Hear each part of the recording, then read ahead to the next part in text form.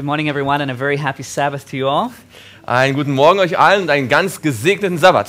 Are you blessed? Amen. Are you blessed? Seid ihr gesegnet? Yes. God is on your side. Amen. Gott ist auf eurer Seite. Amen. What a blessing to be here. Was für ein Segen, hier zu sein. And I want to welcome everyone. Ich möchte alle hier herzlich willkommen heißen. It's great to have a problem that the church is too small. Es ist so wunderbar, wenn die Gemeinde zu klein ist. And we also want to welcome those that are viewing online. Wir möchten natürlich auch die willkommen heißen, die online zuschauen. And so we're very, very happy to be able to study God's Word together this morning. Und wir freuen uns, dass wir in der Lage sind, gemeinsam Gottes Wort heute Morgen zu studieren. And I hope you took this book with you, the Bible. Und ich hoffe, ihr habt dieses Buch mitgenommen, die Bibel. Can you show me your Bible this morning? Könnt ihr eure Bibel mir zeigen? All right, wonderful. Wunderbar. Okay, well, we're going to get right into our message, Wir werden direkt in unsere Botschaft hineingehen. which is entitled this morning, Immune to the Gospel. Und diese Botschaft ist überschrieben, Immun gegen das Evangelium. I just would like to have another word of prayer before I open God's Word. Ich würde gerne noch ein kurzes Gebet sprechen, bevor wir Gottes Wort öffnen. Heavenly Father, Himmlischer Vater, thank you for this Sabbath morning. danke für diesen Sabbatmorgen. Thank you for your Word. Danke für dein Wort. And thank you that you have promised that you will speak to us through it. Und danke, dass du uns verheißen hast, dass du durch das Wort zu uns sprechen wirst. We ask for your Holy Spirit Wir bitten um deinen Heiligen Geist, to move our hearts and minds this morning. dass unsere Gedanken und unser Herz bewegt werden diesen Morgen. I pray that you'll remove any distraction from us Ich bitte, dass du alle Ablenkung von uns entfernst and that your Word will find a permanent dwelling place in us. und dass dein Wort einen andauernden Wohnungsplatz in unserem Herz findet. That it will not return unto you void, Dass es nicht leer zu dir zurückkehren but wird, accomplish that in which you please. aber dass es das ausführt, woran du gefallen hast. For we ask this in your precious and almighty name. Und wir bitten das in deinem kostbaren und allmächtigen Namen. Amen. Amen. Amen. I invite you to take your Bibles and turn with me to the book of John, Ich möchte euch einladen, eure Bibeln aufzuschlagen in das Buch Johannes, the fourth gospel book. das 4. Evangelium. Matthew, Mark, Luke, John. Matthäus, Markus, Lukas, Johannes. And we're going to go to the first chapter of John. Wir werden uns in das 1. Johannes-Kapitel begeben. Our title is Immune to the Gospel. Unser Titel ist Immun gegen das Evangelium. Can that happen? Kann das passieren? Yes, it can. Ja, das kann passieren. What does it mean to become immune to something? Was bedeutet es, wenn man gegen etwas immun ist? It means that you're no longer affected. Es bedeutet, dass man nicht länger davon beeinflusst wird. And we're going to look at how easy this can happen, Und wir wollen anschauen, wie leicht das passieren why kann, it happens, warum es passiert and how we can prevent it from happening in our spiritual journey. und wie wir verhindern können, dass das uns in unserem geistlichen Leben passiert. And I want to look at three areas this morning. Ich möchte 3 Bereiche heute Morgen mit euch anschauen. First of all, I want to look at our first love, or that first encounter with Jesus. Erstmal möchten wir die erste Liebe, unsere erste Begegnung mit Jesus betrachten. Secondly, how it easily happens that we become immune to the gospel, or we lose our first love. Zweitens, wie es ganz leicht passieren kann, dass wir immun gegen das Evangelium werden, dass wir unsere erste Liebe verlieren. And then finally and thirdly, we're going to look at how we can regain and retain the love for the gospel message. Und dann drittens wollen wir sehen, wie wir diese Liebe für das Evangelium wieder gewinnen und dann auch behalten können. And so let's start with this first encounter, this first love. Lass uns also beginnen mit diesem ersten Aufeinandertreffen, dieser ersten Liebe. And we're going to look at an individual here, Wir wollen uns einen Menschen hier anschauen, a disciple by the name of Nathanael. einen Jünger mit dem Namen Nathanael. And I want to look at his first encounter with Jesus. Ich möchte mit euch seine erste Begegnung mit Jesus betrachten. And I think that many of us will be able to relate to this story. Und ich denke, viele von uns werden sich wiederfinden in dieser Geschichte. As you think back on your first encounter with the gospel message. Wenn ihr zurückdenkt an eure erste Begegnung mit der Evangeliumsbotschaft. Or for those of you that grew up in the church, that first time that it really dawned on you, this is a personal relationship that I have with my Maker. Oder diejenigen, die von euch in der Gemeinde aufgewachsen sind, an den Moment, wo zum ersten Mal euch es dämmerte, ich kann eine persönliche Beziehung zu meinem Schöpfer haben. John chapter 1, and we're going to begin the story in verse 43. Johannes 1 und wir werden unsere Geschichte in Vers 43 And beginnen. it starts with the story of Philip, but it will get right into the story of Nathanael as well. Es beginnt mit der Geschichte von Philippus, aber geht dann direkt über in die Geschichte von Nathanael.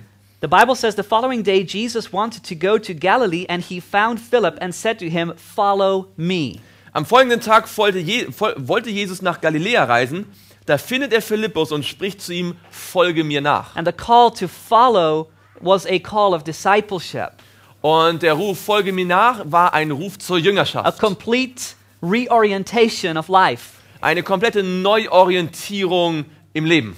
Now, verse 44, it says, Now Philip was from Bethsaida, the city of Andrew and Peter. Vers 44 sagt, Philippus aber war von Bethsaida, aus der Stadt des Andreas und Petrus.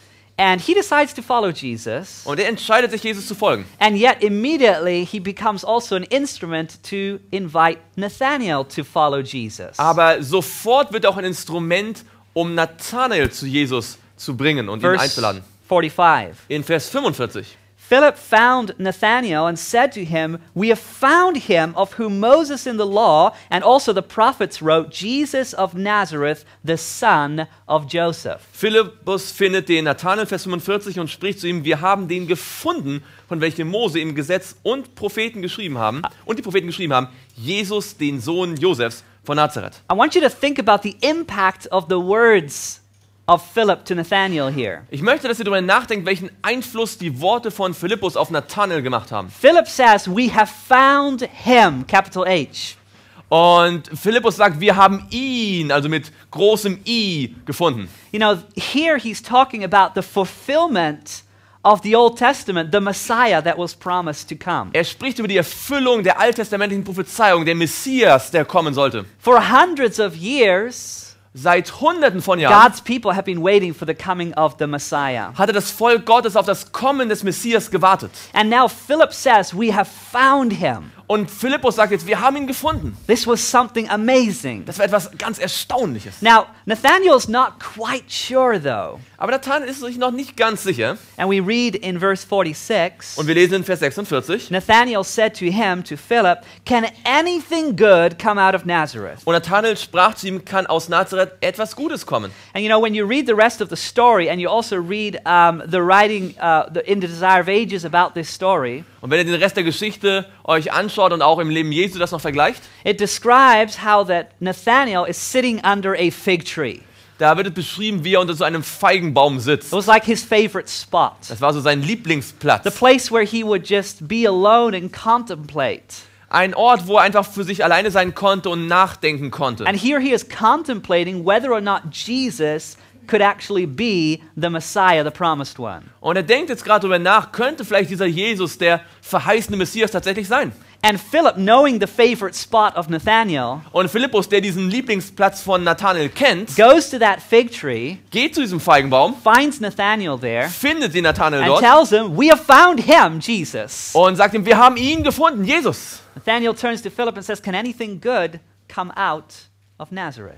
Nathanael dreht sich um und sagt, kann irgendetwas Gutes aus Nazareth kommen? Now Philip had a decision to make. Nun hatte Philippus eine Entscheidung zu fällen. He could sit down besides Nathanael Er könnte sich neben Nathanael hinsetzen, under that fig tree unter diesen Feigenbaum, and spend the rest of the day und den Rest des Tages damit verbringen, explaining to Nathanael why Jesus could indeed come out of Nazareth and still be the Messiah. erklären, wie tatsächlich Jesus aus Nazareth kommen kann und gleichzeitig Messias sein kann. And maybe at the end of the day, he would have been able to remove that obstacle in the mind of Nathanael. Und vielleicht wäre es am Ende des Tages dann möglich gewesen, diesen Einwand aus dem Kopf von Nathanael zu entfernen. But let me ask you a question. Aber lasst mich euch eine Frage stellen. Would Nathanael be any closer to Jesus? Wäre Nathanael dann irgendwie näher zu Jesus gekommen?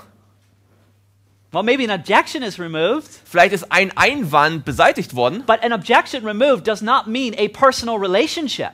aber nur wenn ein Einwand beantwortet ist, heißt das noch lange nicht, dass ich eine persönliche Beziehung habe. And so what Philip does, Also was Philippus tut, take notice of the word, schaut euch genau die Formulierung an, last part of verse 46. der letzte Teil von Vers 46. Philip said to him, to Nathanael, Come and see. Philippus spricht zu ihm, komm und sieh. Which is an invitation to Nathanael to come and experience Jesus for himself. Was einfach eine Einladung an Nathanael ist, komm zu Jesus und erfahre ihn für dich selbst. Now let me tell you something. Lasst mich euch etwas There sagen. is a place, a very important place, to remove objections in the people's minds. Es gibt einen angemessenen Zeitpunkt, wo man tatsächlich auch Einwände von Leuten aus ihrem Kopf beantworten muss. I'm a public evangelist. Ich bin ein Evangelist, I travel the world. ich reise um die Welt And much of what I do is trying to remove objections in the minds of people that they have against Christianity, against God, against Adventism.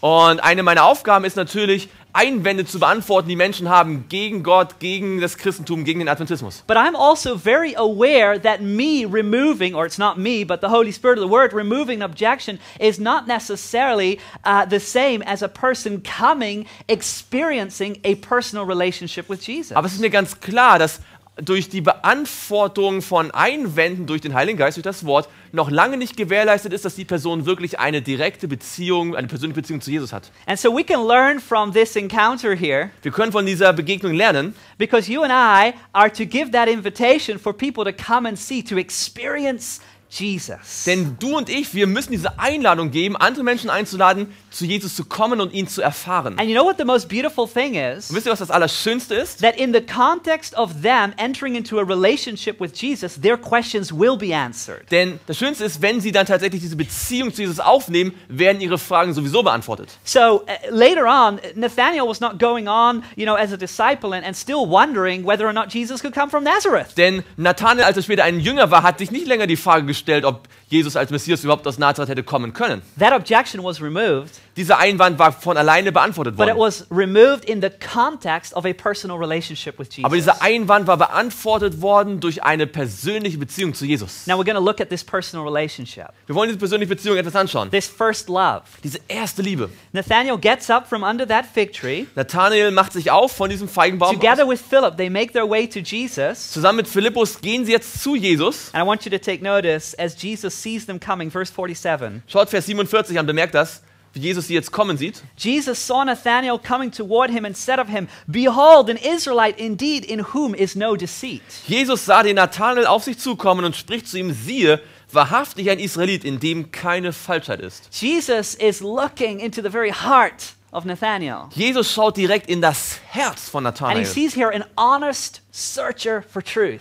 Und er sieht einen ehrlichen Sucher nach der Wahrheit. You see, the fact that Nathanael had questions Die Tatsache, dass Nathanael Fragen hatte, did not mean that he was dishonest, hat nicht bedeutet, dass er unehrlich war. but he was willing to come and see. Denn er war ja willig zu kommen und zu sehen. And Jesus recognizes that. Und Jesus erkennt das. And we need to recognize that in people. Und wir müssen das auch in Menschen erkennen. And then take notice what happens next. Und dann bemerkt, was danach passiert. Nathanael said to him, to Jesus, verse 48, Nathanael spricht zu ihm, Vers 48. How do you know me? Woher kennst du mich? How do you know me? Woher kennst du mich? Jesus answered and said to him, Jesus antwortete und sprach zu ihm. Before Philip called you, when you were under the fig tree, I saw you. Ehe dich Philippus rief, als du unter dem Feigenbaum warst, sah ich dich. Isn't that beautiful? Ist das nicht wunderbar? Jesus knew what Nathanael was going through. Jesus wusste ganz genau, was Nathanael gerade durchmacht. He knew the questions in his mind. Er kannte die Fragen in seinem Kopf. He knew the struggles of his life. Er kannte die Auseinandersetzungen in seinem Leben. And there, as Nathanael takes that step to go to Jesus, Und Nathanael diesen Schritt jetzt wagt, zu Jesus zu gehen, Jesus makes known to Nathanael that he knew him. da macht Jesus ihm deutlich, ich kenne dich bereits. And those words Und diese Worte changed the life of Nathanael. haben das Leben von Nathanael total verändert. Look at verse 49. Schaut Vers 49 an. Nathanael answered and said to him, How is it that you can come out of Nazareth? Nathanael antwortete und sprach zu ihm, wie kann das sein, dass du aus Nazareth hervorkommst? Oh, that was a slow response. Das war ein bisschen langsame Antwort hier. I hope you're reading your Bible this morning. Ich hoffe, ihr lest eure Bibel diesen Morgen. Is that what he said? Ist das, was er sagt? No. Nein. Look at what it says. Nathanael said to him, How do you know me?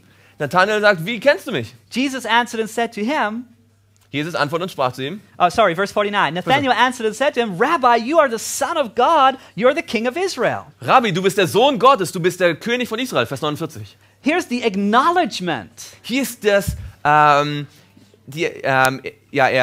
gibt das zu sozusagen, er erkennt das. You see this full assurance in the words of Nathanael. Yes, you are the Son of God. Da ist volle Gewissheit in seinen Worten, ja, du bist der Messias.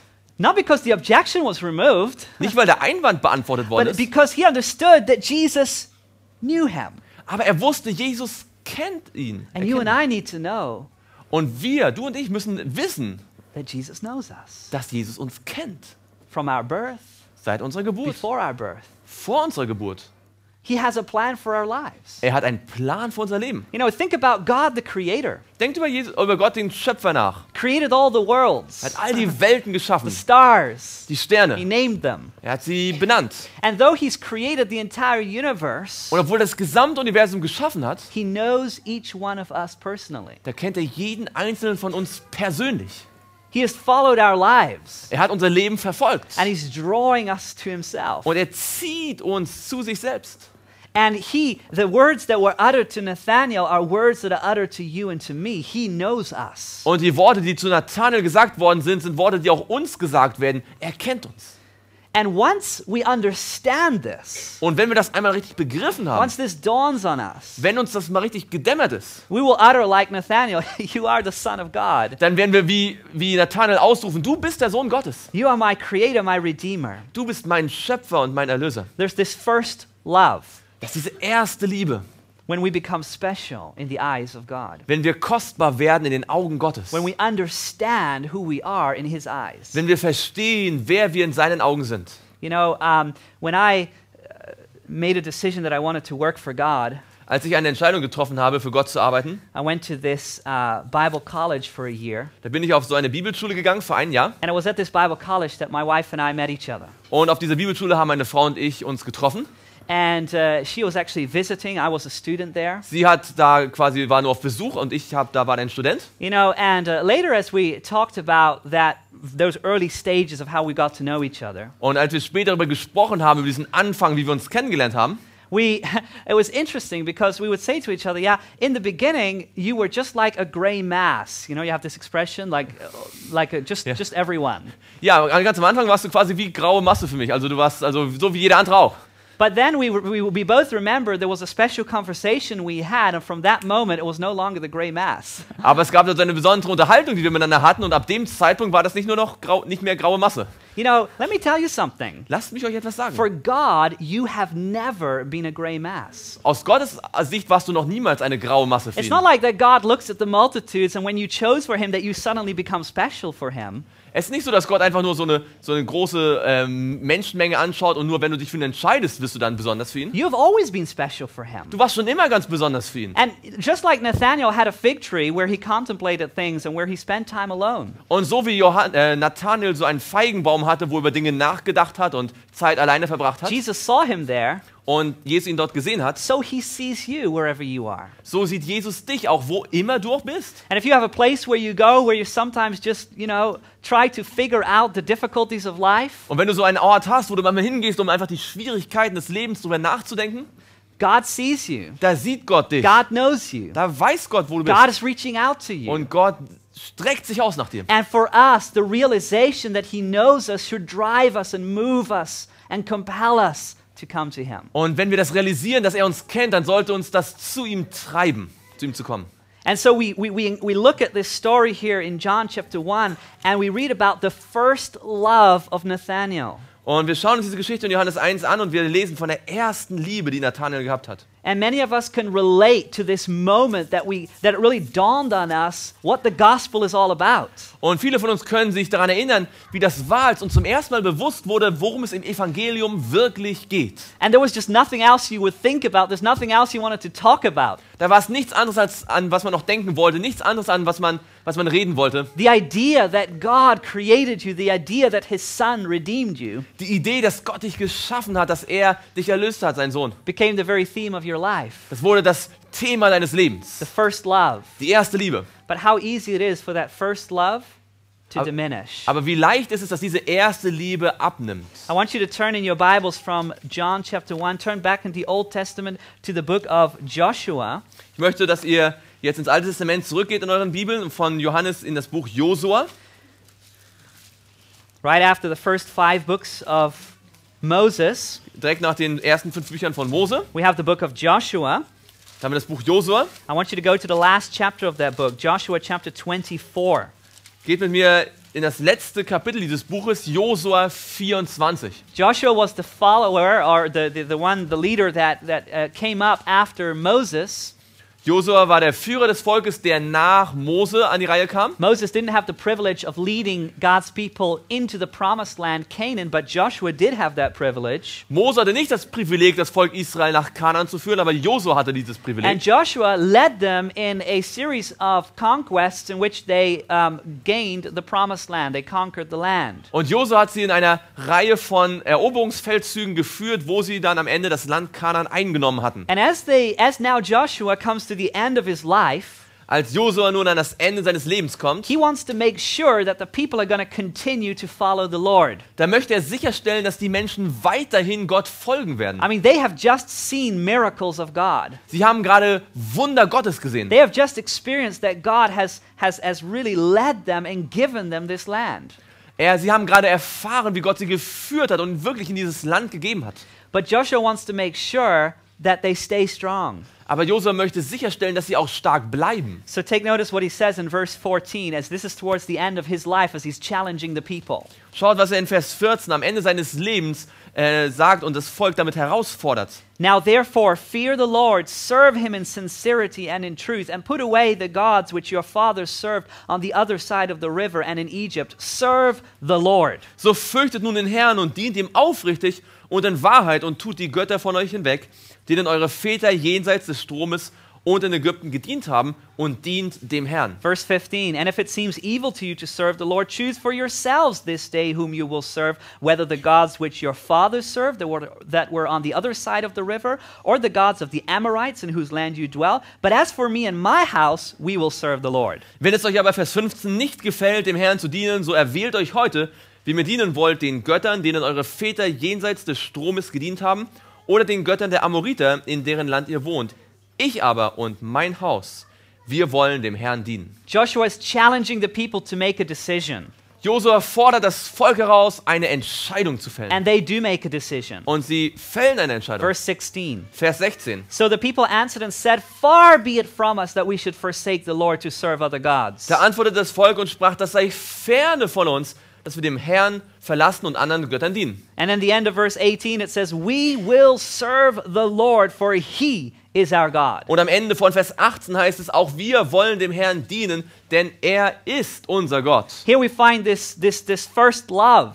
Hier finden wir diese erste Liebe. Why? Warum? Because they remember the way that God had been leading them. Denn sie erinnern sich ja, wie Gott sie gerade geführt hat. The memories were still fresh Die Erinnerung war noch frisch, of how God led them out of the bondage of Egypt. wie Gott sie aus der Sklaverei aus Ägypten The herausgeführt hat. memories were still fresh of the Red Sea that opened before them. Die Erinnerung war noch frisch an das Rote Meer, das sich geteilt hatte, direkt vor The ihnen. memories were still fresh of the manna that rained down from heaven. Die Erinnerung war noch frisch an das Manna, das vom Himmel The herabgeregnet war. memories were still fresh of the Jordan River opening before them. Die Erinnerung war noch frisch an den Jordan, der sich vor ihnen ebenfalls geteilt hat. The memories were fresh of the walls of Jericho coming down. Sie erinnerten sich noch so gut an die Mauern, die von Jericho herunterkamen. I mean, there's no doubt who we're going to serve. Es gab keinen Zweifel, wem wir dienen We will werden. serve the Lord. Wir dienen dem Herrn. It's like, you know, with Nathanael, when he considered that Jesus knew him, we're going to serve him for the rest of his life. Es war wie Nathanael, als er realisiert hat, oh, er kennt mich, Jesus kennt mich. Oh, wir werden ihm dienen bis ans Ende unseres Lebens. And for those of you that have come to Jesus, you know that fervency you had in the beginning. Und alle, die ihr zu Jesus gekommen seid, ihr kennt diesen Eifer, den man am Anfang hat. Or for those of you that have grown up in the church, but you came to that moment where it became personal for you. Oder für diejenigen, die in der Gemeinde aufgewachsen seid, aber wo ihr diesen Punkt erlebt habt, wo es persönlich für euch geworden ist. You said, I will serve you the rest of my life. Und ihr habt gesagt, ich möchte dir dienen für den Rest I want meines to Lebens. belong to you. Ich gehöre dir. I want all my affections to be yours. Ich möchte, dass all meine Emotionen dir gehören. You gave him your life. Du hast ihm dein Leben gegeben. But in the course of time, Aber über Zeit, that first love diese erste Liebe, diminished.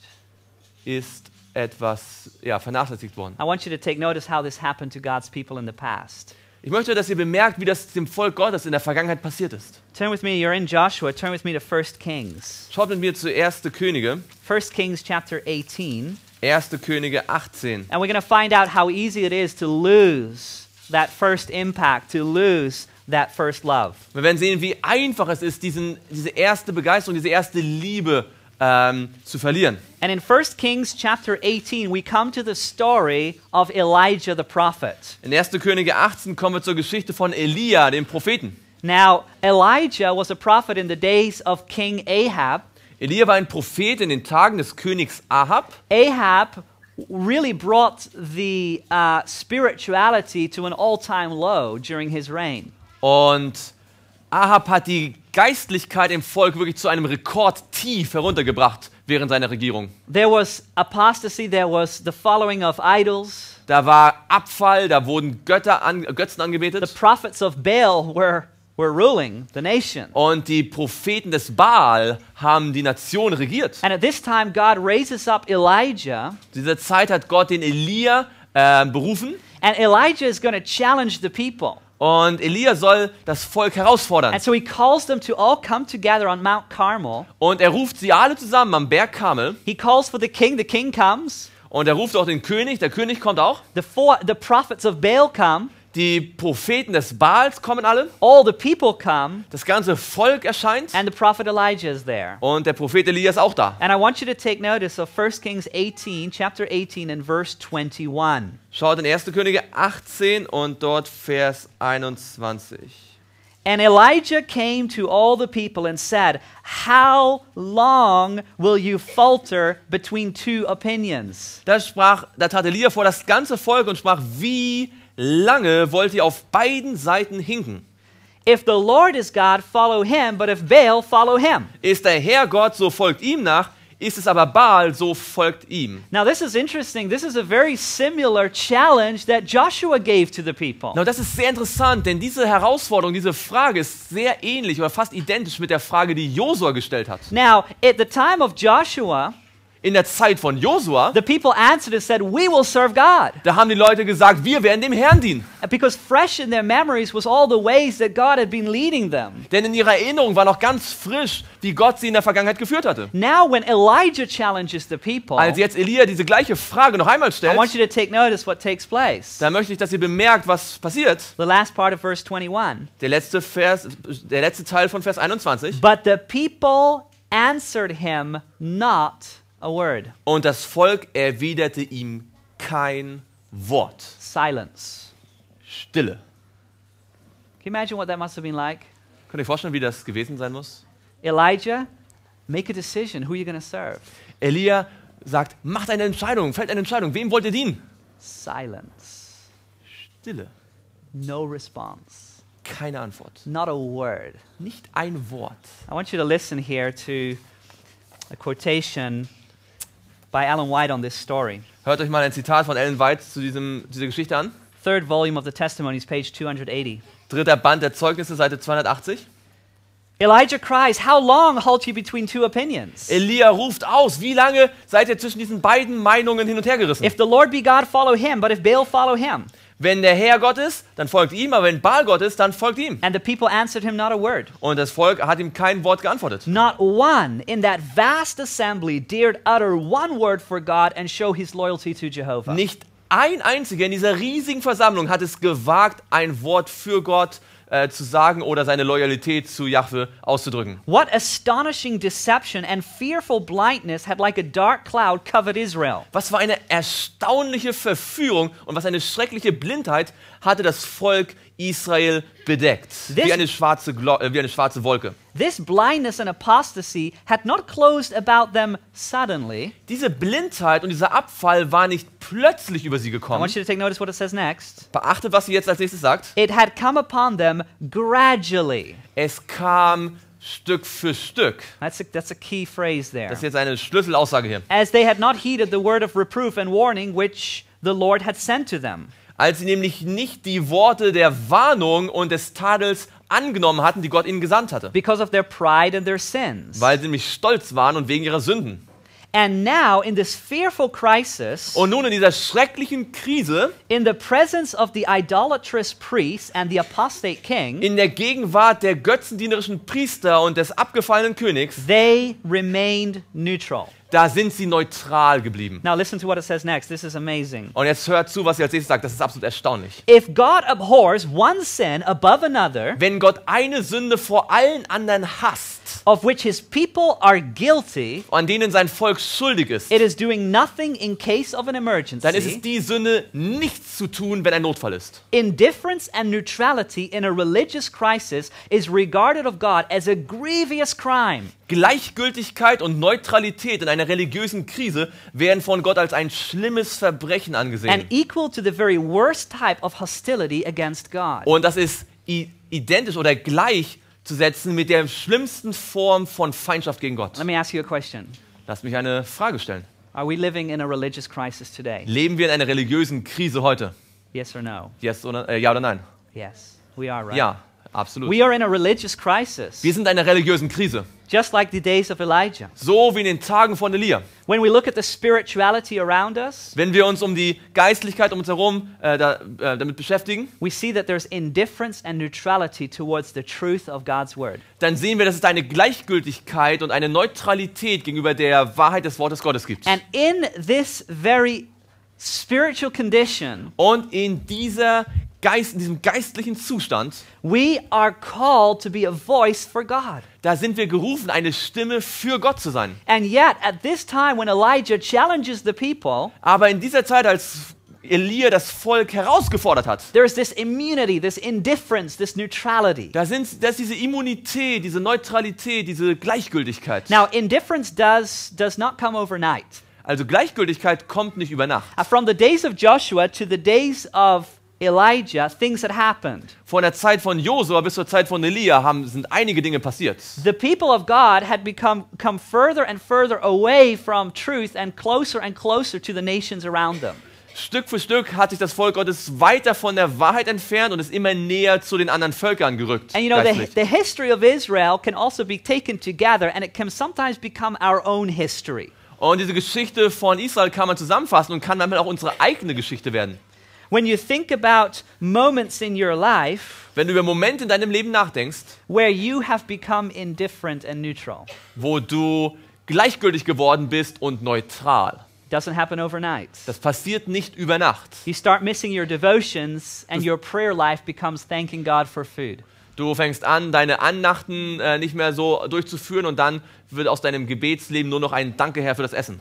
You start watching things that you didn't watch before. Du fängst an, Dinge dir anzuschauen, die du vorher nicht angeschaut You hast. start listening to things that you didn't listen to before. Du fängst an, Dinge dir anzuhören, die du vorher nicht angehört You hast. start going to places where you didn't go before. Du fängst an, Orte aufzusuchen, die du vorher nicht aufgesucht You hast. start eating things that you didn't eat before. Du fängst an, Dinge zu essen, die du vorher nicht gegessen You hast. start dressing ways that you didn't dress before. Du fängst an, dich so zu kleiden, wie du dich vorher nicht gekleidet hast. And so there's this gradual Da change. gibt es diesen Wechsel, der Schritt für Schritt ein gradueller Wechsel ist. Or you simply keep the routine of church and religious activities, Oder vielleicht tust du einfach die Routine von Kirche und von der religiösen Aktivität aufrechterhalten. but inside you know that you've been separated Aber innen drin weißt du, from du the bist truth that you once loved. getrennt von der Wahrheit, die du einmal so geliebt hast. And that separation has been by active choices that you've made in your life. Und diese Trennung kommt durch aktive Entscheidungen, die wir in unserem Leben getroffen haben. You see, it doesn't have to mean that we leave the church. Es bedeutet nicht, dass wir unbedingt die Gemeinde verlassen haben. As a matter of fact,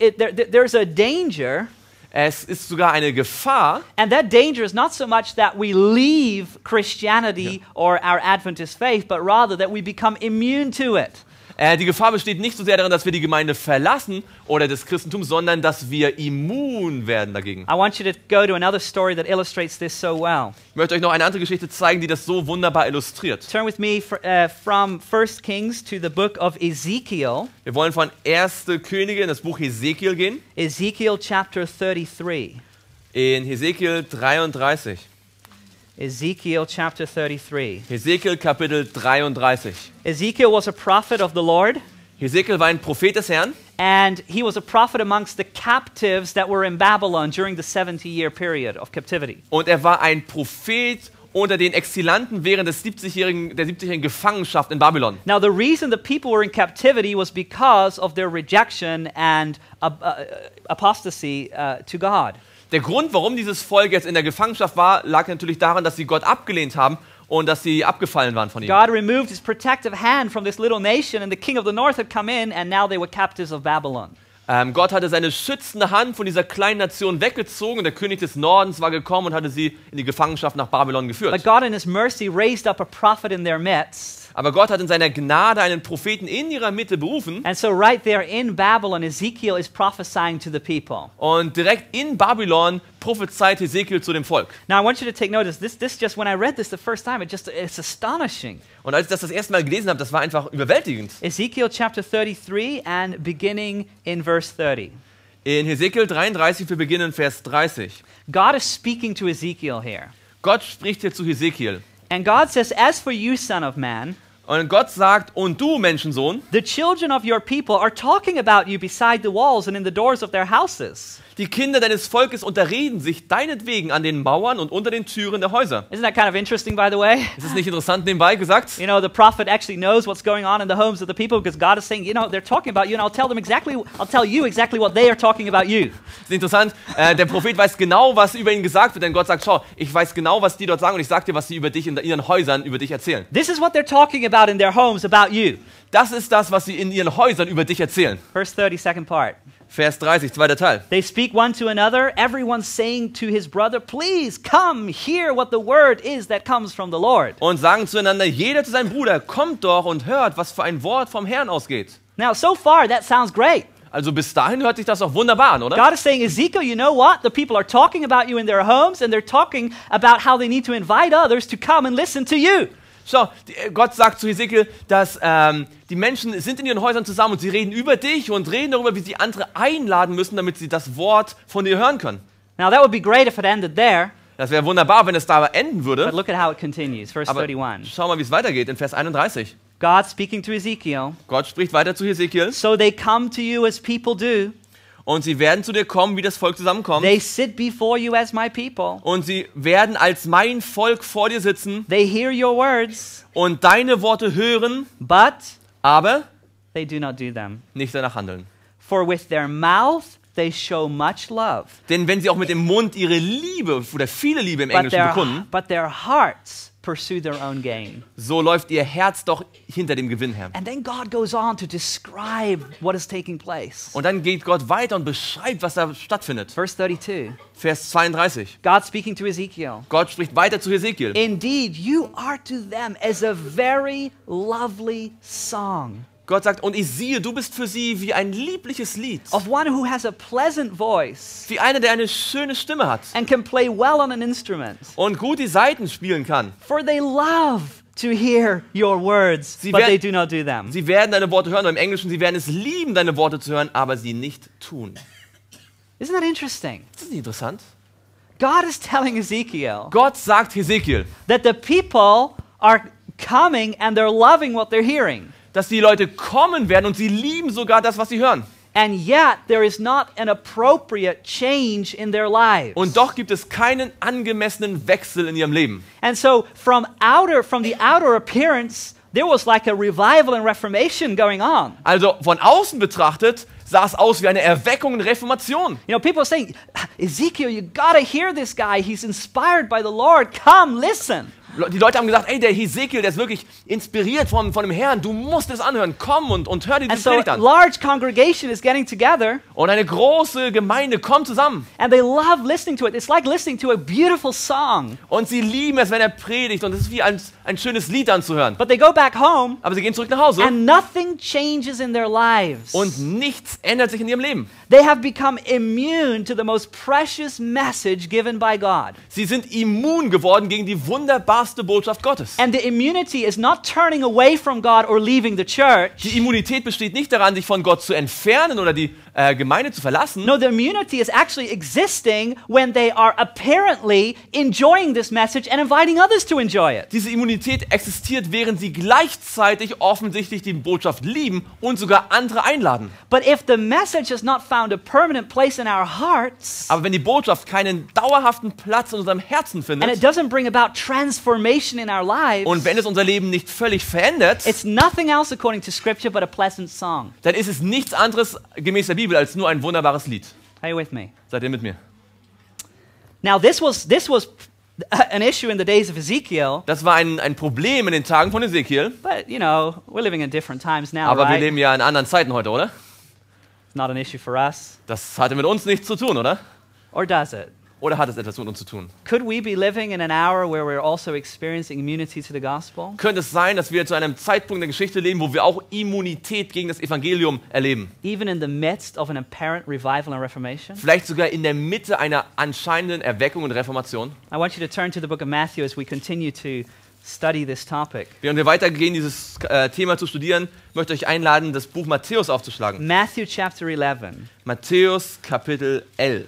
We found an indifference in the days of Elijah. We find an indifference in the days of Ezekiel. I want to show you how there was an indifference in the days of Jesus. Da war eine Gleichgültigkeit in der Zeit von Elia, da war eine Gleichgültigkeit in der Zeit von Hesekiel. Ich möchte euch jetzt eine Gleichgültigkeit zeigen in der Zeit von Jesus. Matthew chapter 11, Matthäus 11, beginning in verse 13. Vers 13 fangen wir an. And Jesus here is talking about the ministry of John the Baptist. Und Jesus redet hier über den Dienst von Johannes dem Täufer. John the Baptist was the forerunner of Jesus. Johannes der Täufer war der Vorläufer für Jesus. Listen to what Jesus says about John. Hört zu, was Jesus über Johannes den Täufer sagt. For all the prophets and the law prophesied unto John. Denn alle Propheten und das Gesetz haben geweissagt bis hin zu Johannes. And if you are willing to receive it, he is Elijah who is to come. Und wenn ihr es annehmen wollt, er ist der Elia, der kommen soll. Which is interesting because the prophet Malachi, 400 years prior to the coming of John the Baptist, prophesied that the spirit of Elijah would return. Was interessant ist, denn Maleachi, ein Prophet 400 Jahre vorher, hatte angekündigt, dass der Geist des Elias zurückkommen werde, sozusagen. And so now Jesus is recognizing the power of Elijah in the ministry of John the Baptist. Und Jesus erkennt und beschreibt die Kraft des Elia im Dienst von Johannes dem Täufer. Now this is interesting because in the days of Elijah there was the power of the Spirit working through this prophet, but there was a indifference and neutrality. Und das ist interessant, denn in der Zeit von Elia da war da Kraft in der Botschaft des Propheten, aber es war eine Gleichgültigkeit bei den Zuhörern. What we're going to find here is that when the spirit of Elijah returned in the ministry of John the Baptist, there is a very similar response. Und was wir hier finden, ist, als der Geist des Elia zurückkehrte im Dienst von Johannes dem Täufer, gab es eine ganz ähnliche Antwort und Look at how Reaktion. Jesus sums up the ministry of John the Baptist. Schaut mal, wie Jesus den ganzen Dienst von Johannes dem Täufer zusammenfasst. Verse 15. Vers 15. He who has ears to hear, let him hear. Wer Ohren hat zu hören, der höre. But to what shall I liken this generation? Wem soll ich aber dieses Geschlecht vergleichen?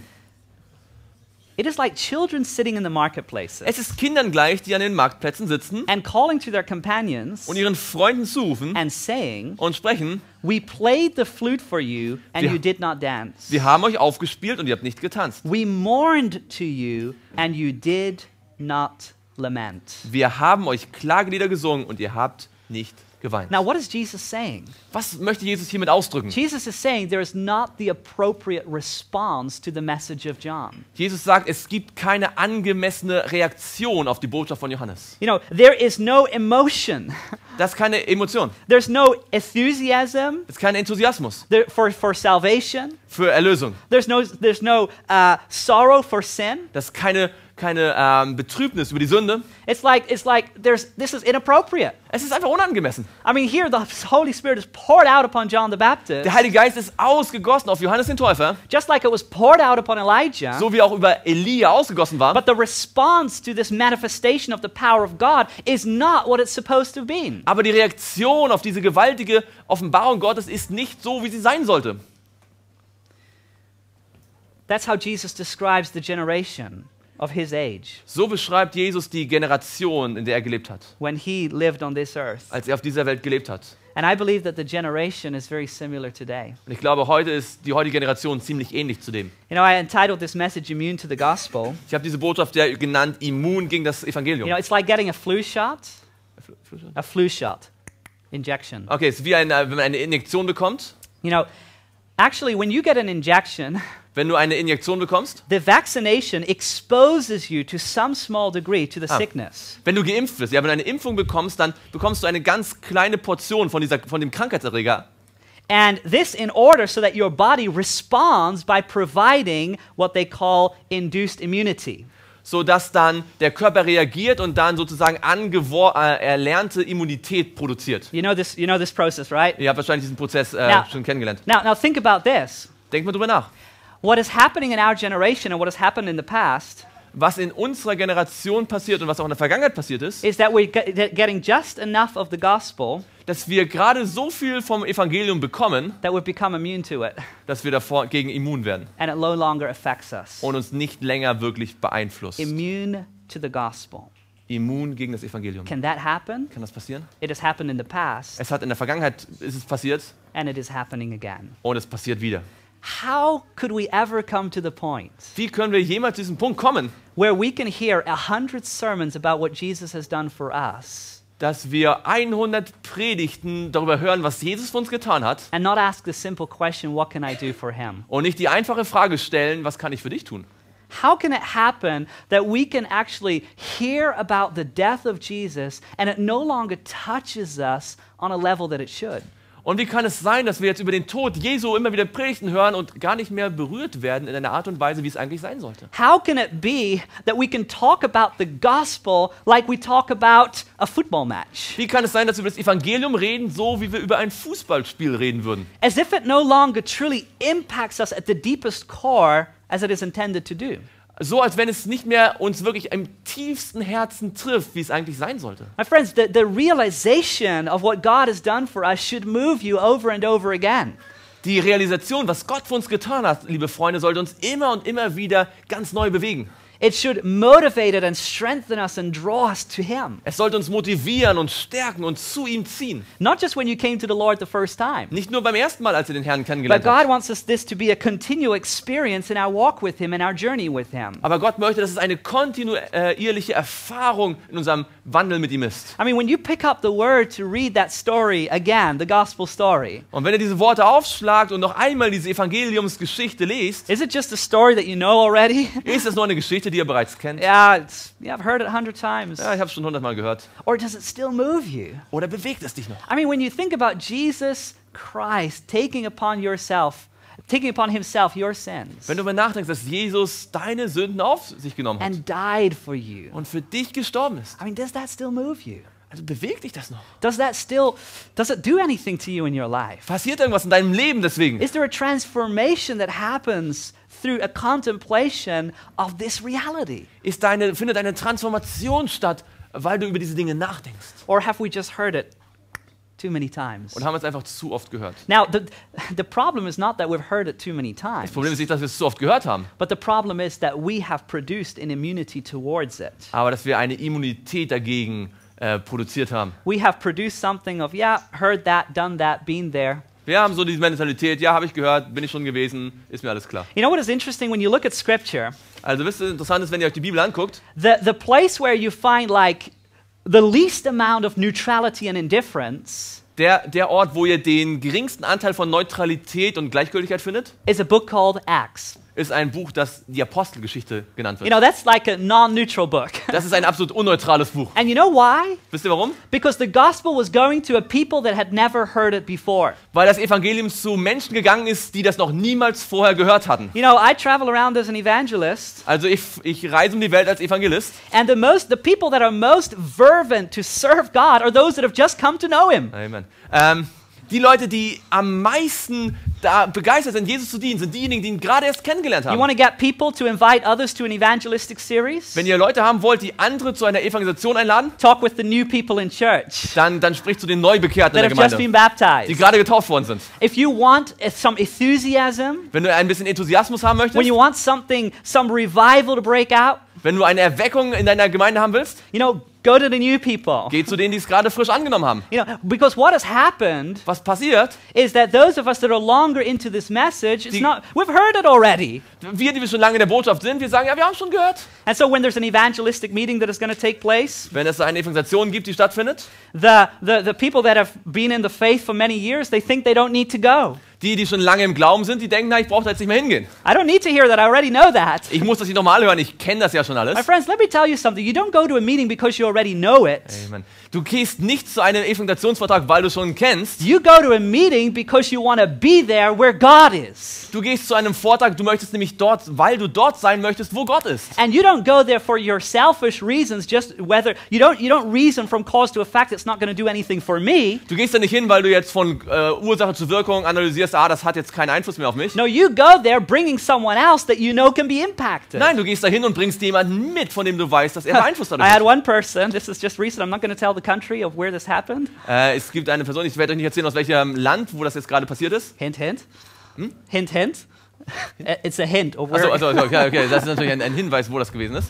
And this person said, Und diese Person sagte, it was a new person coming to this meeting. es ist eine Person, die ganz neu zu den Vorträgen kam. And they said, this is kind of funny.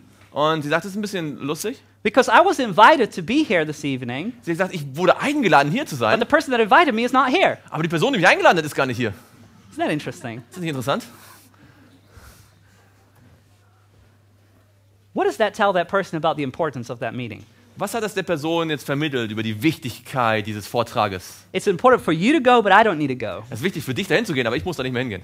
My friends, we need a revival, a true revival, Liebe Freunde, wir brauchen eine echte Erweckung, where we show what our priorities are. wo wir zeigen, was unsere Prioritäten sind. Is your priority God? Ist deine Priorität Gott? Is your priority God's work? Ist deine Priorität Gottes Werk? Then show that. Dann zeig das. And show your love towards others by inviting them to experience what you have experienced. Und zeig deine Liebe anderen gegenüber, indem du die einlädst, von denen du möchtest, dass sie auch diese Erfahrung machen, die du Yeah, gemacht one of hast. my favorite books in the Bible is the book of Acts. Eines meiner Lieblingsbücher in der Bibel ist das Buch Because it's Apostelgeschichte. like no neutrality. Denn da gibt es keine Right? Neutralität. So Paul goes out and he's preaching in these vast areas, So, Paulus geht hinaus und predigt in diesen großen Gegenden, in areas where people have never heard the gospel before. in einer Gegend, wo die Menschen niemals das Evangelium gehört haben. You know, he has his little band of workers with him. Er hat seine kleine Gruppe von Arbeitern mit ihm. They come into a town, Sie kommen in eine Stadt and one out of two things happens. und es gibt genau eines von zwei Dingen, das There's passiert. only two Es options. gibt nur zwei Optionen. Only two. Nur zwei. Either they raise a church or they're kicked out of the city. Entweder sie gründen eine Gemeinde oder sie werden ausgeschlossen aus der Only Stadt. two options. Die beiden Optionen, die es nur gibt. And so they go from one town, church raised. Sie gehen zu einer Stadt, eine Gemeinde wird gegründet. Next town, Eine nächste Stadt, kicked out. sie werden rausgeschmissen. Next town, Nächste Stadt, church raised. eine Gemeinde There's only gegründet. two options. Nur zwei Optionen. No neutrality, no indifference. Keine Neutralität, keine Gleichgültigkeit. And the people that are hearing it, either they love the message or they hate it. Und die Menschen, die es gehört haben, entweder haben sie die Botschaft geliebt oder gehasst. I mean, I wish those times could return. Ich wünschte, diese Zeiten würden zurückkommen. Because many times now you preach the message and the people are like, yeah, good sermon, see you next week. Und heute ist es ganz anders. Heute predigst du eine Predigt und die Leute sagen, ja, gute Predigt, wir sehen uns nächste Woche. let's have lunch. Lass uns jetzt essen gehen. When are you coming back? Wann kommst du wieder? Really good thoughts there. Waren gute Gedanken drin. No persecution, but no revival. Keine Verfolgung und keine Erweckung. Immunity. Immunität. You know, Paul is like, he's preaching the message, Paulus predigt die and Botschaft there's nothing that can stop him. und nichts kann ihn stoppen. You know, they've threatened to kill him, Sie haben ihn angedroht, ihn zu and he töten. says to die is gain. Und er sagt, zu sterben, das ist They say, Gewinn. okay, we'll leave you alone. Dann sagen sie, wir lassen dich alleine. To live is Christ. Er sagt, zu leben Right? ist Christus zu haben. We will beat you. Wir werden dich schlagen. He says, well, I regard the persecutions of this age not to be compared with the glory to come. Aber er sagt, selbst die Verfolgung dieser Zeit sind nicht im Vergleich zu den Herrlichkeiten, die kommen werden. They say, well, we'll cast you in prison. Dann sagen sie, okay, wir werfen dich ins Gefängnis. I'll sing and convert the guards. Und er sagt, okay, dann werde ich da halt singen und die Wächter bekehren. Amen? Amen. There's no end to this. Da gibt es kein Ende dazu. You know, and at one point, they actually stone him, literally. Und einen Moment haben sie ihn buchstäblich gesteinigt. You know, I can just imagine the mental picture of what it must have been like. Und ich stelle mir das im Geiste vor, wie das wohl gewesen sein mag. You know, his band of workers are just standing around this pile of rocks, Und seine Mitarbeiter stehen jetzt um diesen Berg von Steinen drumherum. looking at each other, wondering what's going to happen Und sie next. fragen sich, ja, was sollen wir jetzt machen? I guess it's over. Ich denke, es ist vorbei. And then the stones start moving. Und dann fangen die Steine an, sich zu bewegen. And Paul gets up. Und Paulus steht auf. Let's go to the next town. Lass uns zur nächsten Stadt gehen. Amen. Amen. My friends, Meine Freunde, We need a revival Wir brauchen eine Erweckung, in which nothing can stop us. wo nichts uns stoppen kann. That the Word of God will propel us to new areas. Wo das Wort Gottes uns in neue Gegenden bringen wird. Where He will lead us to new places. Wo das Wort Gottes uns zu neuen Plätzen bringen Where we wird. can proclaim the gospel of Jesus. Wo wir das Evangelium von Jesus Christus predigen können. To people that have never heard it before. Die es niemals gehört haben zu Menschen. And of course, those that have heard it before need to hear it again. Und die es gehört haben vorher, müssen es auch wieder hören. The problem is not the amount of times we hear it. Das Problem ist nicht die Art, wie oft wir es hören. The problem is our response to it. Und das Problem ist unsere Reaktion darauf. And oftentimes that response is a response of indifference and neutrality. Und zu oft ist diese Antwort eine Antwort der Gleichgültigkeit und der Immunität. You know, there's only one place that I can just now think of in the book of Acts where actually Paul met neutrality and indifference. Es gibt eigentlich nur eine einzige Stelle im Buch der Apostelgeschichte, wo ich mich jetzt gerade erinnern kann, wo der Paulus mit Neutralität und Gleichgültigkeit konfrontiert war. In Acts chapter 17. Und zwar in Apostelgeschichte 17. And it's very interesting because he comes to the city of Athens. Und es ist ganz interessant, denn er kommt dort in die Stadt von Athen. Now, he's been into many different towns and cities, and either he's been kicked out or he's raised a church. Und er war in vielen Städten, entweder eine Gemeinde gegründet oder ist rausgeschmissen worden. But as he comes to the city of Athens, things are different. Aber in der Stadt Athen sind die Dinge anders. You know, I want you to take notice of what it says here. Well, you're familiar with the story. He preaches his heart out to these multitudes of people. Und ihr kennt die Geschichte, er predigt sein Herz hinaus und zu dieser Menschenmenge. You know, he talks about, he's taken into the Areopagus, this big arena. Und er wird auf den Areopagus gebracht, auf diese große Arena. And he talks about God, the Creator. Und er spricht über Gott, den Schöpfer. And then he talks about Jesus that was resurrected. Und er spricht über Jesus, der auferstanden ist. And then look at verse 21 at the end of this, or rather as we come to verse 32, the end of his discourse, his sermon. Und dann schaut Vers 32 am Ende seiner Predigt an. It says, and when they heard of the resurrection of the dead, some mocked, others said, we will hear you again on this matter. 32, als sie aber von der Auferstehung der Toten hörten, spotteten die einen. Die anderen sprachen, wir wollen dich darüber nochmals hören. See you next week.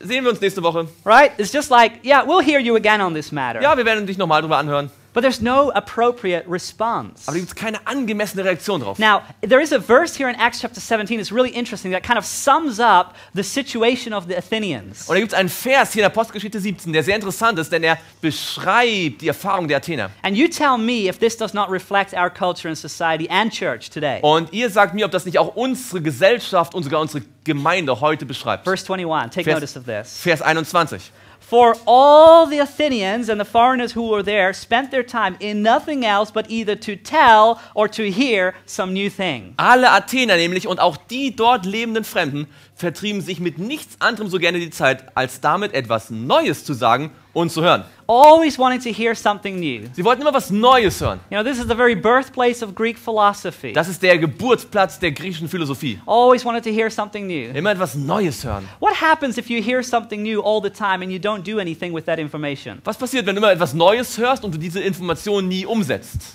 You become immune to it. Du wirst immun dagegen. You know, and this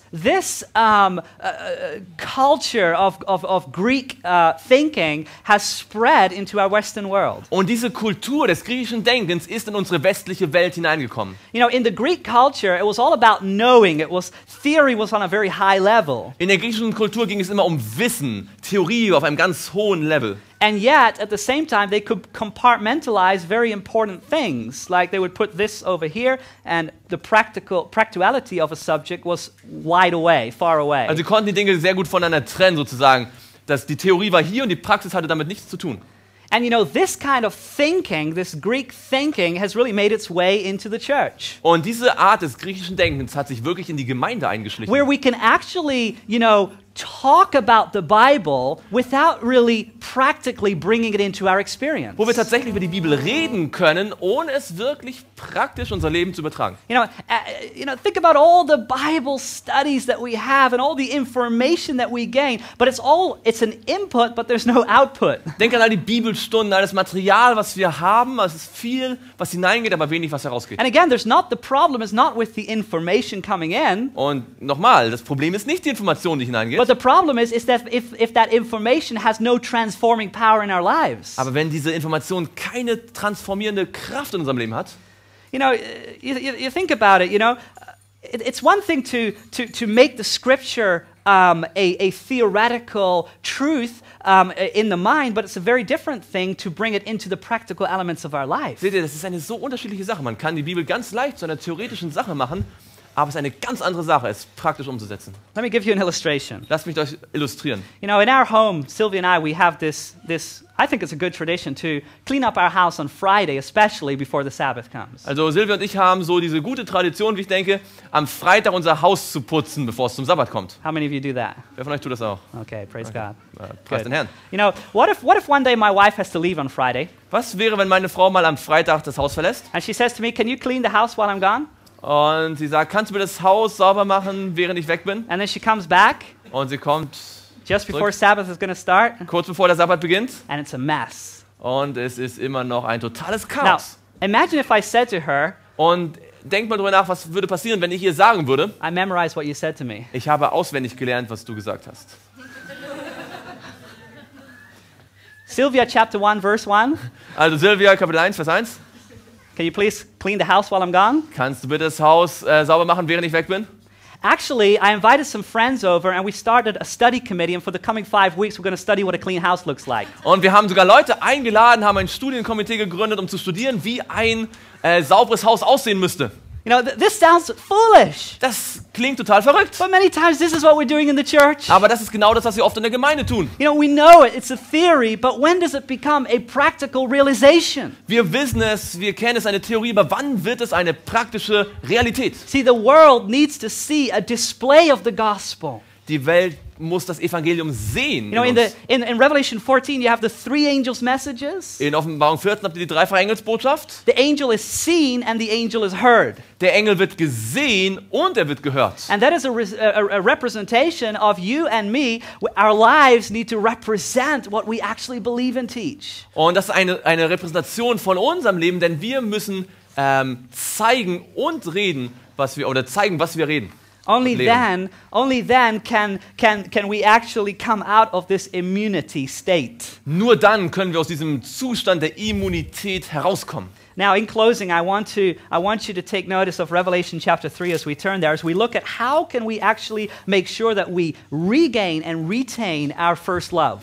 In Offenbarung 3, jetzt zum Abschluss der Predigt, wollen wir kurz anschauen, wie wir diese erste Liebe wieder zurückgewinnen können und dann auch behalten können. Revelation chapter 3, Offenbarung 3. and I want to begin in verse 14. Ich möchte mit euch in Vers 14 beginnen. And this is here talking about the seventh church, the Laodicean church. Das spricht über die 7. Gemeinde der Offenbarung, die Laodicea-Gemeinde. And we read, "And to the angel of the church of Laodiceans write, these things says the Amen, the faithful and true witness, the beginning of the creation of God." Wir lesen hier, und dem Engel der Gemeinde von Laodicea schreibe, das sagt der Amen, der treue und wahrhaftige Zeuge, der Ursprung der Schöpfung Gottes. You know, and this is a message to the final generation, the church of today. Das ist eine Botschaft an die letzte Generation, an die Gemeinde von heute. And these are the very words of Christ himself to us as a church. Und das sind die Worte von Jesus an uns als Gemeinde. Verse 15. Vers 15. "I know your works, that you are neither cold nor hot. I wish you were cold or hot. Ich kenne deine Werke, dass du weder kalt noch heiß bist. Ach, dass du kalt oder heiß wärst. So then, because you are lukewarm and neither cold nor hot, I will vomit you out of my mouth." So aber, weil du lau bist und weder kalt noch heiß, werde ich dich ausspeien aus meinem Mund. Isn't it interesting that when Jesus describes the final church, he describes it as an indifferent church? Ist interessant, dass als Jesus die letzte Gemeinde beschreibt, er sie als eine gleichgültige Gemeinde beschreibt. And so what existed in the days of Elijah and what existed in the days of John the Baptist, what existed in the days of Ezekiel, what is also what exists today. Also was in der Zeit von Elia existierte, was in der Zeit von Johannes dem Täufer existierte, was in der Zeit von Hesekiel existierte, das existiert auch heute. An indifference. Gleichgültigkeit. And yet we're not left without hope. Aber wir sind nicht ohne Hoffnung zurückgelassen. Verse 18, what does Jesus offer to us? Vers 18, was hat Jesus uns anzubieten? "I counsel you to buy from me gold refined in the fire, Ich rate dir, von mir Gold zu kaufen, das im Feuer geläutert that ist, you may be rich, damit du reich wirst. and white garments, that you may be clothed, Und weiße Kleider, damit du dich bekleidest. that the shame of your nakedness may not be revealed, Und die Schande deiner Blöße nicht offenbar wird. and anoint your eyes with eye salve, that you may see." Und salbe deine Augen mit Augensalbe, damit du sehen And then he kannst. says, as many as I love, I rebuke and chasten, therefore be zealous and repent. Alle, die ich lieb habe, die überführe und züchtige ich, so sei nun eifrig und tue Buße. So in order for us to come out of this state of immunity, Damit wir also aus diesem Zustand der Immunität herauskommen, in order for us to come out of this neutrality and indifference, dass wir aus dieser Neutralität und dieser Gleichgültigkeit herauskommen we können, need to embrace the three gifts that are given to us here in this message. müssen wir die 3 Geschenke annehmen, die hier in dieser Botschaft uns angeboten werden. The gold tried in the fire, Das Gold, das im Feuer geläutert ist, the white garments, das weiße Kleid and then the eye self. und die Augensalbe. Now, for time's sake, we're not going to go to all of these verses, but I'm going to just refer to them and you can write them down if you would like. Aus Zeitgründen werden wir nicht alle Verse jetzt anschauen, ich werde sie nur erwähnen und ihr könnt sie dann aufschreiben, wenn ihr möchtet. But in 1 Peter 1:7 it says the following: In 1. Petrus 1, Vers 7, that the genuineness of your faith, being much more precious than gold that perishes, though it is tested by fire, may be found to praise, honor, and glory at the revelation of Jesus da heißt es, Christ. damit die Bewährung eures Glaubens, der viel kostbarer ist als das vergängliche Gold, das doch durchs Feuer erprobt wird, Lob, Ehre und Herrlichkeit zur Folge habe bei der Offenbarung Jesu Christi. Isn't that powerful? Ist es nicht kraftvoll? Our faith is likened unto gold that is tried in the fire. Unser Glaube wird verglichen mit Gold, das im Feuer geläutert ist. In other words, when you embrace the faith that God gives to you as a gift, Wenn du den Glauben, den Gott dir als Geschenk geben möchtest, annimmst and you exercise it to do His will, und du den Glauben ausübst, um seinen Willen zu tun, that faith becomes stronger. dann wird dieser Glaube stärker. I mean, this is just like, you know, when we do exercises with our body, our physical body, Wenn wir körperliche Übungen machen, you get stronger, right? dann wird man stärker. If you start the day with push-ups, Wenn du mit Liegestütze deinen Tag beginnst, your muscles are going to become stronger. dann werden deine Muskeln stärker If you werden. go running, Wenn du laufen gehst, your leg muscles are going to get stronger. dann wird deine Beinmuskulatur stärker werden. Exercise gives strength. Übung gibt Stärke. You see, we are to exercise faith. Wir müssen Glauben üben. What does that mean? Was bedeutet das? Exercising faith means putting our trust in God even when it seems that there's no way out. Glaube bedeutet, dass ich mein Vertrauen in Gott hineinlege, selbst wenn es so scheint, als ob es keinen Ausweg mehr gibt. And sometimes this can be a even painful process, like gold refined in the fire. It's like there's a challenge here, there's a struggle here. Manchmal kann es sogar ein schmerzhafter Prozess sein, wie das Gold, das im Feuer geläutert ist. Also ein Kampf, ist eine Auseinandersetzung. But if you don't exercise your spiritual muscles, they will become weak. Aber wenn du deine geistlichen Muskeln nicht benutzt, werden sie schwach. You know, and that's why in order for us to come out of this immune state, what must we do? Also um aus diesem Immunitätszustand herauszukommen, was müssen wir tun? Exercise faith. Glauben ausüben. Maybe there's a situation in your life right now, Vielleicht gibt es eine Situation in deinem Leben jetzt gerade. and you know that God is calling you to do something. Und du weißt, Gott hat dich gerufen, etwas zu tun. But you also there's these thoughts and going through your mind. If I do that, this might happen. I might lose that, lose my job, or lose this friend, or don't get that payment, or whatever it may be. Und gleichzeitig geht durch deinen Kopf diese Gedanken, wenn ich das jetzt mache, dann verliere ich vielleicht meinen Freund hier oder verliere meinen Job oder kriege nicht die Bezahlung dort und das hat die Konsequenzen. You're fearful for the results of a decision that you know is prompted by the Holy Spirit.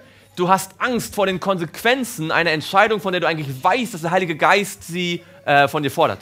That is a divine moment to exercise faith. Und das ist ein göttlicher Moment, um jetzt Glauben auszuüben. Because now when you step not upon what you see, but what you see from the Word of God, Wenn du jetzt einen Schritt machst, nicht auf das, was du sehen kannst, sondern was du sehen kannst im Wort, now you are relying, depending upon God. jetzt machst du dich abhängig vom Wort Gottes. And the moment you do that, Und im Moment, wo du das tust, you become stronger. dann bist du stärker. Stronger spiritually. Geistlich stärker. That's why sometimes people think like, how could, you look at these people that are doing a lot for God's work and able to make decisions and movements that are enlarging God's kingdom. Und manchmal schaut man sich die Menschen an, die sehr viel für Gottes Werk tun, die zur Entscheidung aufrufen, die viel arbeiten im Werk Gottes. And you wonder why they can make these, what seemingly appear in human eyes, risky movements. Und manchmal fragt man sich, wie können die solche riskanten Dinge tun, was so in menschlichen Augen riskant manchmal erscheint. They've learned to walk by faith and not by sight. Sie haben gelernt, durch den Glauben zu gehen und nicht durch das, was man sieht. And once you realize that God has led you in one instance of your life, you're ready for the next battle. Und wenn du einmal realisiert hast, wie Gott dich dich leitet in deinem Leben, dann bist du für den nächsten Kampf besser ausgerüstet. You know, when Alexander the Great led his Greek army to conquer what was then the then known world, Als Alexander der Große seine griechische Armee geführt hat, um die damals bekannte Welt zu erobern, do you know how he conquered?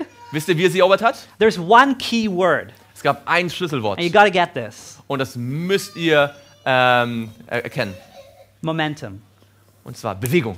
You know what momentum is, Wisst ihr, right? was Momentum, also Bewegung So ist? he conquered one nation, Also er hat eine Nation erobert. and with the momentum that was created, he went on to the next Ja, und battle. wie soll man das Momentum, let me just find the word, mit dieser Begeisterung, die gerade da war, mit dieser Welle sozusagen, hat er die nächste gleich auch noch erobert. And you know, he never lost a battle. Und er hat niemals eine Schlacht verloren. I mean, a physical battle.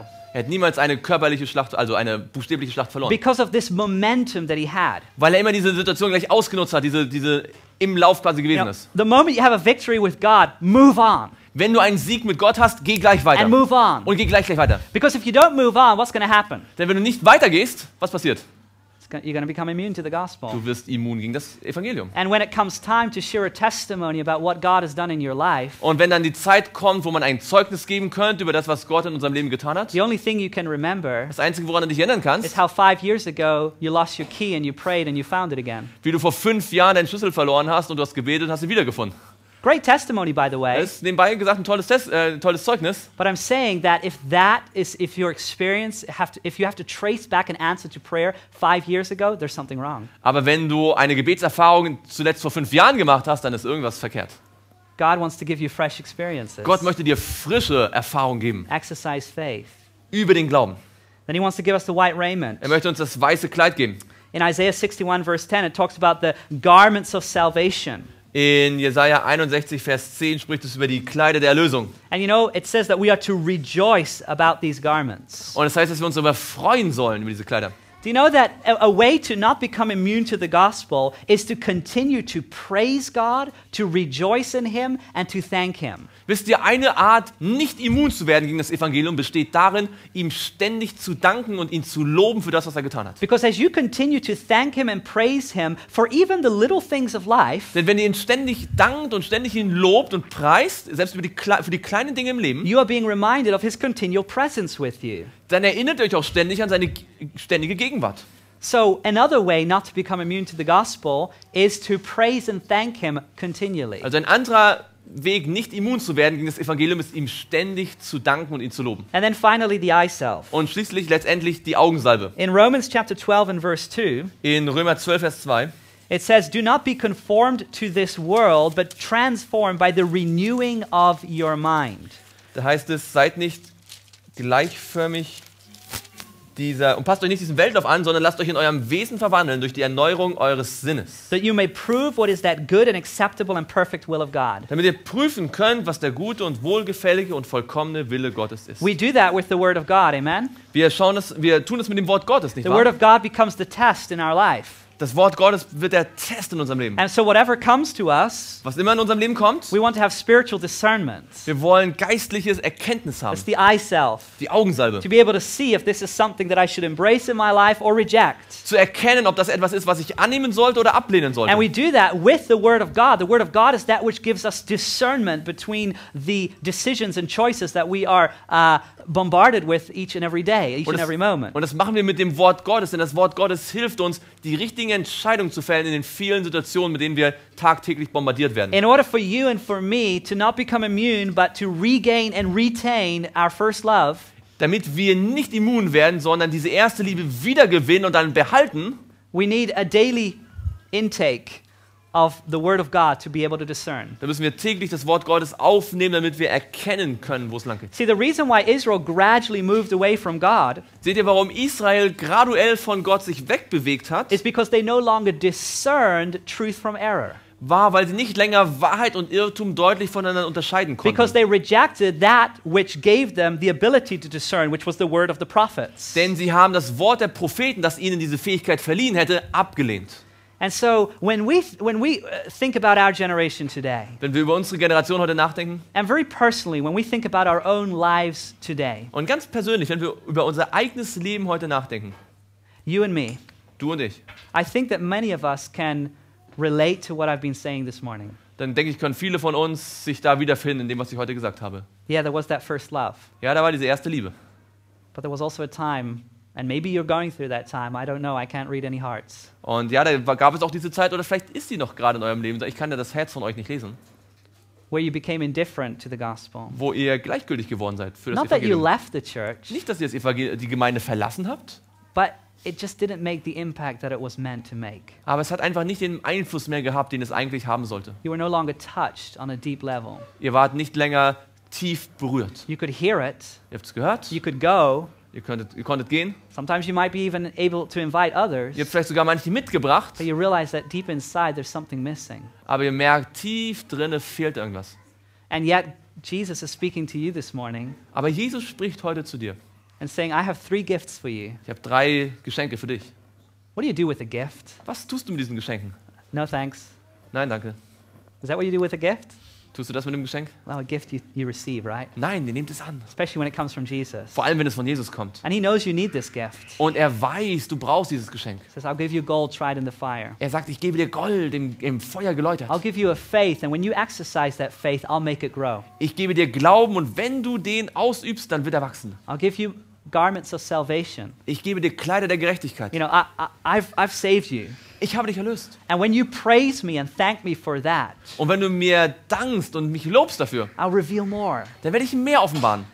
And God says, I give you my word Und Gott sagt, ich gebe dir mein Wort, to give you spiritual discernment. damit du geistliches And Unterscheidungsvermögen when you hast. spend that time with me, Wenn du diese Zeit mit mir verbringst, you'll be able to discern, dann wirst du in der Lage sein, das zu erkennen. embracing the right Das Richtige anzunehmen and in the strength of God resisting the wrong. und in der Stärke Gottes das Falsche abzulehnen. How many of you this morning Wer von euch an diesem Morgen realize that yes, you've become immune to the gospel in a course of time? realisiert, ich bin über die Zeit immun gegen das Evangelium You know, and geworden? maybe it's just something in your life that you're struggling with, but you realize that this is a danger in your life. Und du erkennst, es ist eine echte Gefahr in deinem Leben, du hast damit gekämpft. How many of you say that's a danger for me? Das ist eine Gefahr für mich. Yeah. I want to make an appeal though. Ich möchte einen Aufruf machen. How many of you want to embrace the gifts of Jesus? Wer von euch möchte diese Geschenke Jesu annehmen? You want to say, I need that for my life. Ich brauche das für mein Leben. Amen. Those of you that just put up your hand, I just want you to stand. Die aufgestanden, die Hand hochgenommen haben, möchte ich euch einladen, aufzustehen. You want the gifts of Jesus. Ihr möchtet die Geschenke von Jesus And haben. you realize your need for them. Und du weißt, ich habe ein Bedürfnis dafür. I'm just going to make one last appeal before we Ich close. möchte, bevor wir schließen, noch einen letzten Aufruf machen. Because maybe someone right now is going through a very difficult period in their lives Vielleicht gibt es jemanden, der gerade durch eine sehr schwierige Phase seines Lebens geht. in which you realize that you can't tackle this one alone. Und du realisierst, das kann ich nicht alleine bewältigen. And it's good that you realize that because it's true. Und das ist gut, dass du es erkennst, denn es ist wahr.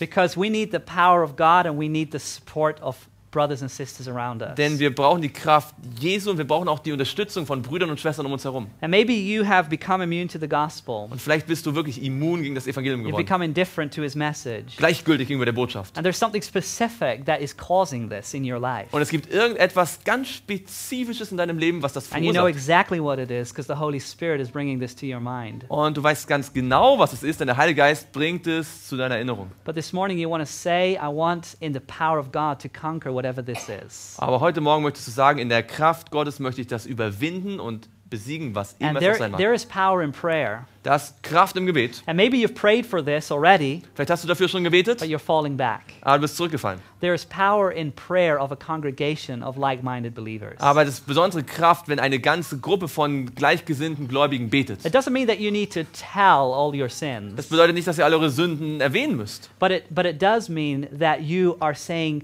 I need prayer, I need help. Aber du sagst, ich brauche Gebet, ich brauche Hilfe. Sometimes we're so spiritually proud that we say that we don't show our need towards those around us. Manchmal sind wir geistlich so stolz, dass wir unsere Bedürfnisse anderen nicht zeigen wollen.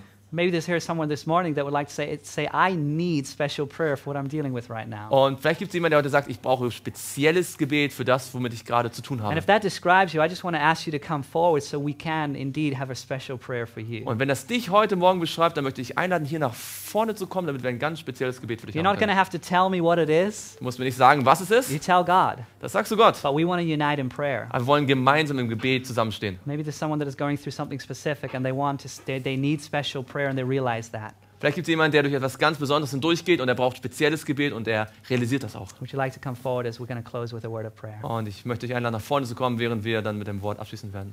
Amen. Amen. Anyone else? Amen. Amen. Kommt hier nach vorne auf You die can Platz. just come forward. Ja, here und as we pray. Amen.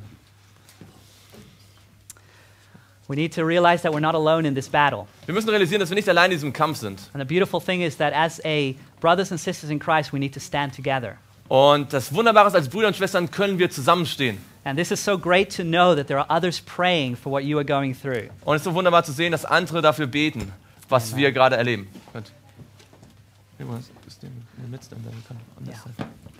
I'm going to give you just a few more Ja, moments for anyone else that wants to come forward as we're about to pray together. wir werden jetzt gleich beten, möchte noch ganz kurz einen Moment geben, falls jemand noch nach vorne kommen möchte. Why don't we kneel as we pray? Warum sollen wir nicht niederknien, während wir beten? Let's pray. Lass uns beten.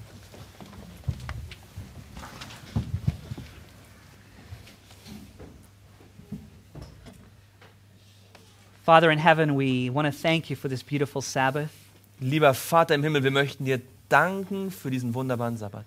a day in which you have spoken to us through your word. Ein Tag, an dem du durch dein Wort zu uns gesprochen hast. Your Holy Spirit is working in our hearts. Dein Heiliger Geist wirkt an unserem Herzen. And Lord, we want to belong to you. Und Herr, wir möchten zu dir gehören. We want your deep love to fill our minds. Wir möchten deine tiefe Liebe, dass sie unser Herz und unsere Gedanken erfüllt. We want you to become the very driving force of our lives. Wir möchten, dass du die Antriebskraft in unserem Leben wirst. And Lord, we come before you in repentance, Und Herr, wir kommen mit Buße vor dich. acknowledging, Lord, that we've become immune to that message that you have given us. Und wir bekennen, dass wir immun geworden sind gegen die Botschaft, die du uns gegeben hast. We've become indifferent Wir sind gleichgültig and geworden neutral. und neutral. And yet this morning we want to say to you, Aber diesen Morgen wollen wir sagen zu dir, fill our hearts with that love fülle unsere Herzen mit dieser Liebe, that comes from you and you alone. die von dir und von dir alleine kommt. Revive us anew, Lord. Erwecke uns erneut, Herr. Give us the gold tried in the fire, Gib uns das Gold, das im Feuer geläutert ist, that we may be rich, dass wir reich werden, spiritually rich. dass wir geistlich reich werden. Give us the garments. Gib uns diese Kleider. Thank you for your salvation. Danke, Herr, für diese Erlösung. Thank you for what has happened on the cross and what you are doing right now as our high priest. Danke, was am Kreuz passiert ist und was du jetzt gerade als Hohepriester für uns tust. And thank you, Lord, for the eye salve Und danke, Herr, für die Augensalbe, that causes us spiritually to see. die uns dazu führt, geistlich sehen zu können. And many of us have recognized our weakness this morning. Und viele von uns haben ihre Schwachheit heute Morgen erkannt. You see my brothers and sisters that have come forward Du siehst die Brüder und Schwestern, die nach vorne gekommen sind, that are saying to you and to each of us, I need special prayer. die dir sagen und uns sagen, ich brauche besonderes Gebet. And I want to uplift them before you right now. Und ich möchte sie vor dir erheben. Thank you, Lord, that you know every single situation. Danke, Herr, dass du jede einzelne Situation kennst. There's nothing hidden from your eyes. Es gibt nichts, was vor deinen Augen verborgen ist. As you saw Nathanael under the fig tree So wie du Nathanael unter dem Feigenbaum gesehen hast and knew every thought that ever went through his mind, und du jeden Gedanken kennst, der durch seinen Kopf gegangen ist, so you know us so kennst du uns. in the Kennst du joys uns. but also in the sorrows. In den Freuden, aber auch in den Sorgen des Lebens. And Lord, thank you for being our high priest. Und danke, Herr, dass du unser Hohepriester bist. That though you know everything about us, Obwohl du alles über uns weißt, you are not ashamed to call us your brothers and dass du sisters. trotzdem dich nicht schämst, unser Bruder dich zu nennen. And that you are there mediating on our behalf Und dass du da bist, um für uns einzutreten. to reconcile us with our Maker. Dass wir mit unserem Schöpfer wieder versöhnt werden. And so we now take that sin, that obstacle in our lives, Und so nehmen wir die Sünde, dieses Hindernis in unserem Leben, and we lay it at your feet. und wir legen es zu deinen And we Füßen. pray for the power of your Holy Spirit Und wir beten für die Kraft deines Heiligen Geistes, to gain victory over whatever it is. damit wir den Sieg erringen über das, was auch immer es sein mag. Oh Lord, lead us onward and upward. Herr, führe uns vorwärts und vor allem nach oben. Guide us with your Spirit, we pray. Führe uns mit deinem Heiligen Geist, das In bitten wir. Jesus' name, Im Namen Jesu. amen. Amen. Amen.